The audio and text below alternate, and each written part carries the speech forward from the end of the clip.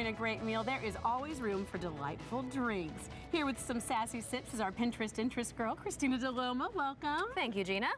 So what are we serving up today? Because I always think of alcoholic beverages when I think of a fancy drink. Does it have to be alcohol? Oh, good gosh, no. Okay. So the way to really make a fancy drink is you can go for the mocktail, or you can go with your glassware and add that up a little bit, add a little pep in your step, or your tablescape is really a nice way to add a little sass to your sip. I need some sass in my sip. All right, so what kind of drinks are making a big comeback?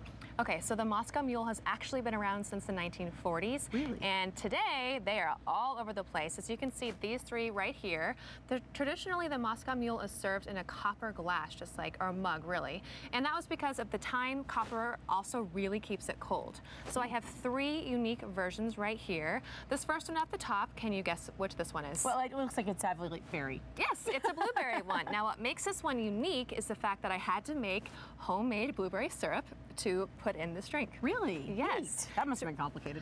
Actually, it's just sugar, water, blueberries. Easy breezy. There you go. Yes, and for the holiday season, what do you think this one is called? Is it cranberries? It is cranberries, peach? but I already gave away because it's called the Holiday Mule. Oh, that was a simple name. Yeah, so this one is really unique as well. It's just a traditional mule, which can be either gin or vodka, usually vodka, with lime, and then there's some other items that are in this one, which are cranberry and rosemary. Yeah, so that one's really nice. Good. I want to try. Thank you. And yes, there's one more, and this one, I don't know, what do you think this one is? It's got to be herbs, yeah. Some sort of herb mule. You're very close. It is a basil and peach mule. Oh, okay. Yeah, so that what makes this one, too. oh yeah, they definitely do.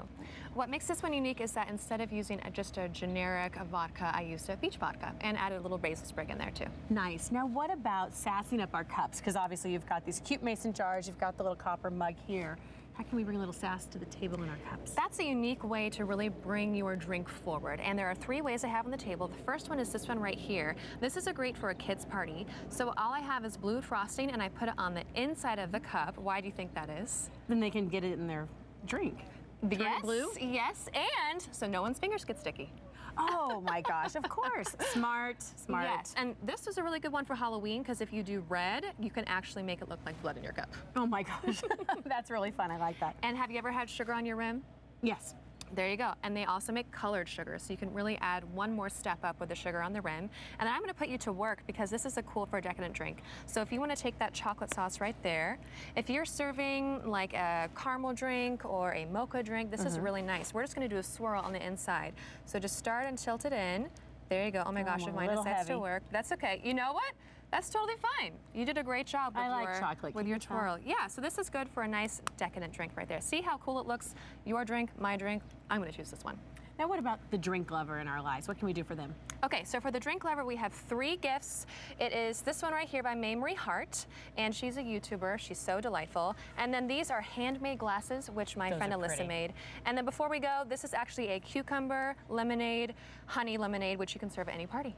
Nice. Yeah. Christina, thank you so much for all these great ideas and some wonderful beverages for us. I'm taking this one.